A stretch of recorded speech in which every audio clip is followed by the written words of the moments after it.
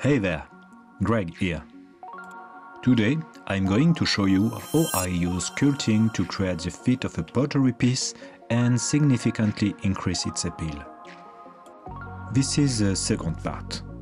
In the first episode, I tackled a more technical aspect with the construction of the clay vessel using a slab. If you haven't seen the first part, I'll include the link in the description, but both episodes can be watched independently. I often make sculpted pots, but I showcase few on the channel because it's something special.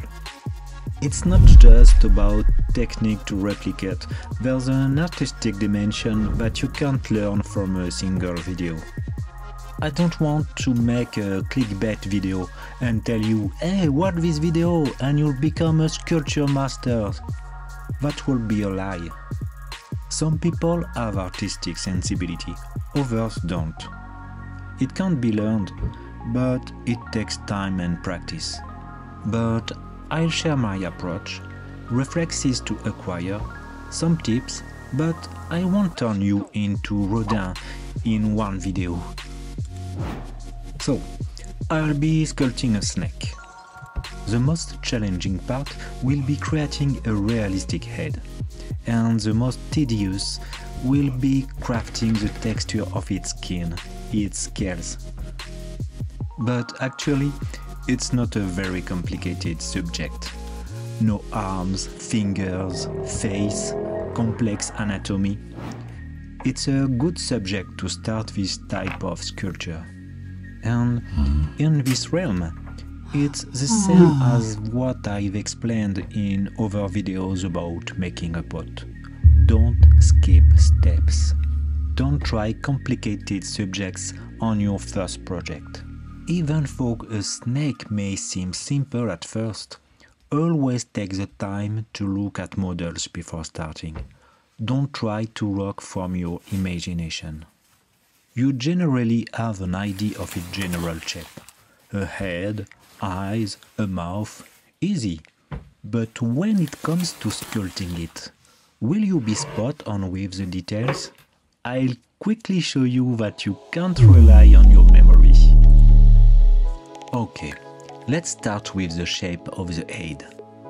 Is it more oval, elongated, rather flat?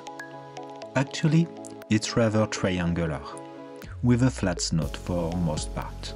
But it depends on the species, hence the importance of researching and knowing what you want to do. Okay, now, where are the eyes located? More towards the back? In the middle? Well, they are more towards the middle, but on the side with large arches. And the nostrils? They should be somewhere around there. Actually, it also depends on the species. Many have them on the side, others on the front. And how big is its mouth?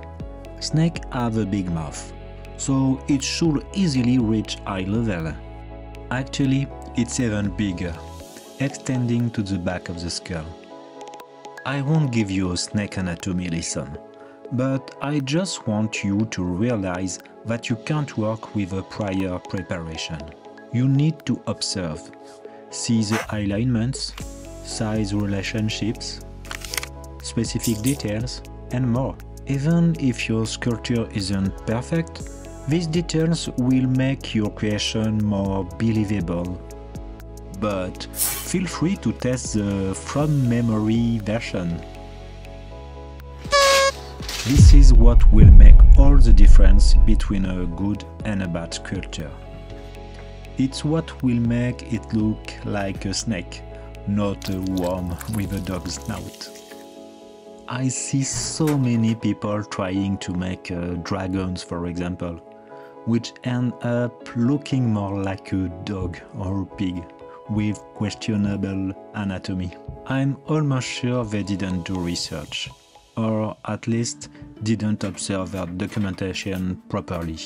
I can guarantee you that all good artists have at least one anatomy book. Just because to accurately reproduce something, You need to understand its nature, its working. I'm going to make my snake from a basic shape that I'm going to evolve. I made a pretty big coil, but I know very well that I'm going to have to quickly reduce it. It won't be practical to handle, and the head will end up detaching from the rest. I start by drawing light lines to place landmarks. First, I'm going to mark the axis of symmetry. Because yes, almost all animals have an axis of symmetry.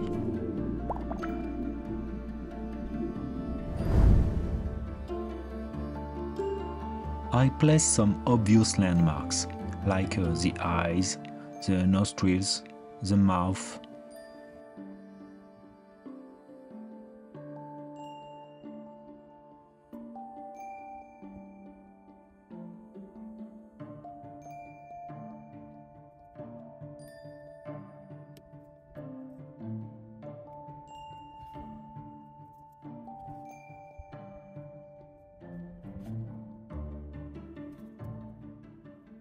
Once these landmarks are in place, I refine the shape of the head a bit. I mark the eyebrow arches, the shape of the mouth, the placement of the corners. Well, as expected, I'm going to cut the head. I glue it back on the body later.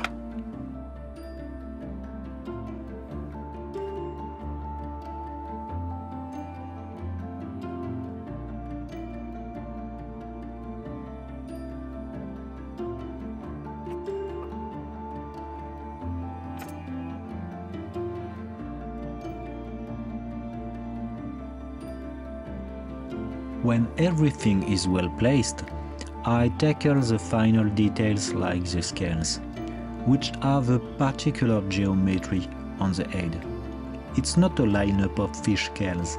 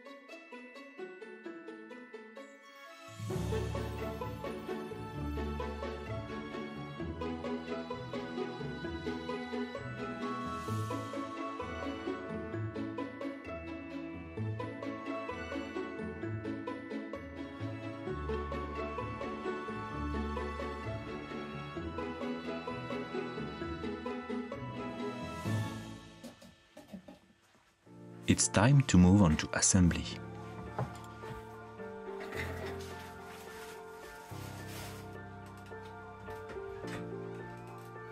Many of you asked me how to get the templates for my pots. For Patreon supporters, the templates are always available for free upon the release of the corresponding video. But if you don't want to become a member, they are now available for download on Gumroad. And if it's something you like, I'll try to add more in the future.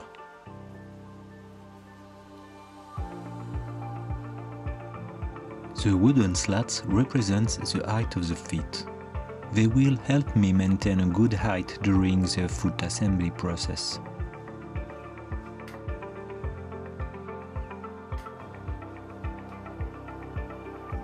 Off camera, I made several small body pieces to place them all around the pot, making it look like the snake was coiled under the pot and carrying it. It was long and boring. I'll just show you how I texture the scales on the different parts. It's an easy and very creative technique. I gather a lot of small pieces of wood around me, sticks, disposal cutlery, popsicle sticks. With a bit of imagination, these improvised tools can yield interesting results. Just aligning this basic shape already gives a very interesting scale effect. And with just one shape, there are already many ways to arrange it.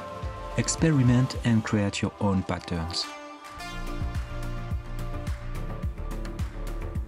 Be careful, use wooden pieces or absorbent materials.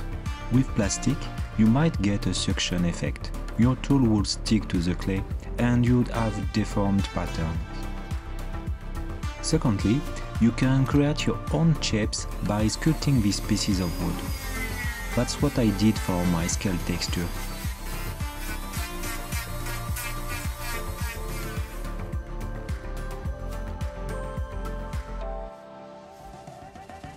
Be careful on large surfaces.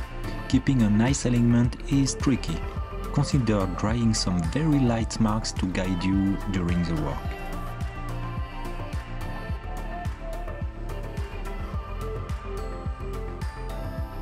Et voilà! An incredible effect that only requires a little skill and patience. You've probably seen this kind of pattern from other potters. It's become quite common. I was already making this kind of pottery over 10 years ago. It produces really nice stuff. Note to myself, make more scale pots. Breaking out my oldies made me want to make more.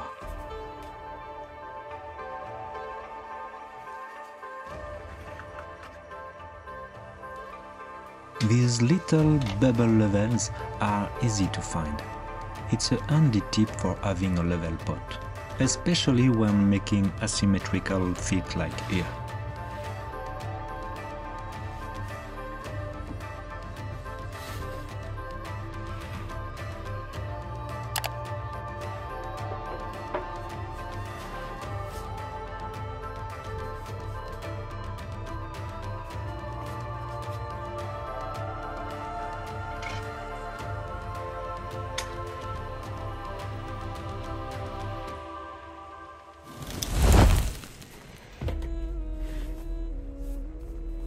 When I do this kind of work, I prefer to wear gloves.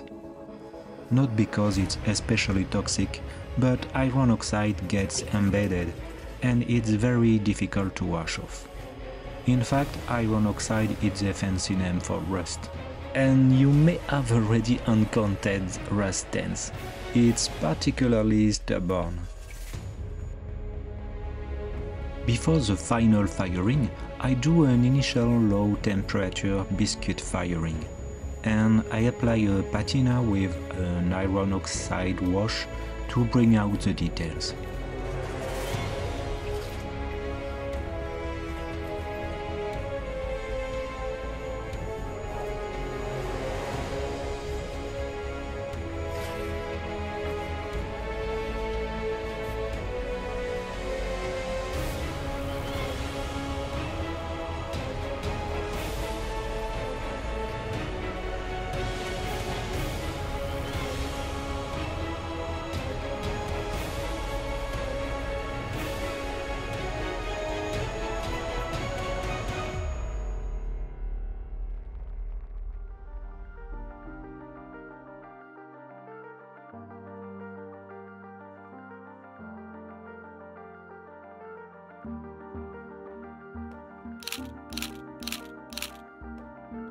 I'll be back with new pots and new tips.